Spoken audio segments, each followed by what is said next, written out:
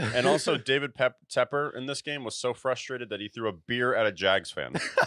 So the owner of a professional franchise, a hedge fund manager turned owner, threw a beer at a Duval County native in this game. Yeah, he should be drug tested. Like, if we're gonna drug test players, and CeeDee Lamb had such a good game that he got drug tested after the Cowboys game, I'm like, if you do something equally as stupid in the other direction, where CeeDee Lamb's greatness, and then he did something all-time stupid where he dumps a beer, it's like, okay, can we test this guy for coke at that point? Because he was a hedge fund manager. I've watched Wolf of Wall Street. Yeah. You've probably watched Wolf of Wall Street. I know you love that movie. It's like, all right, bud, where are you hiding those Quaaludes? Yeah, where are the Quaaludes? Get him out of here. It's assessing his judgment here. Maybe he's on the full legal dose of Adderall or something. Yeah. Something is not right with David Tepper. I mean, we lose Dan Schneider, we gain David Tepper.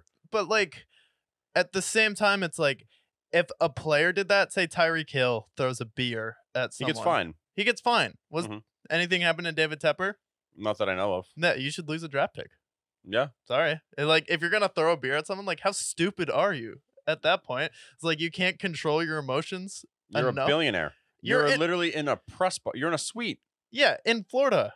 Yeah. In Jacksonville. Beautiful weather. It's winter time. I would to be in Florida right now, or in like New England, it's pretty cold. Like, you're in Florida, like, just chill out. You know you suck. You made one of the worst trades in NFL history at this point. You drafted the wrong guy. You hired the wrong coach. Like, this is all your fault. Why are you throwing it at a Jags fan when you're losing to CJ Beathard? You should be pouring beer on yourself at this point. It also shows how thin-skinned he is. Think about it. Like, you're a billionaire who has accomplished a lot in his life.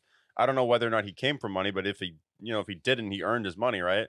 Yeah. And then for someone to insult your shitty team that you assembled, and that's enough for you to crumble and throw a beer at, like, dude, you're like in your 60s. Come on now. You're acting like a 14-year-old.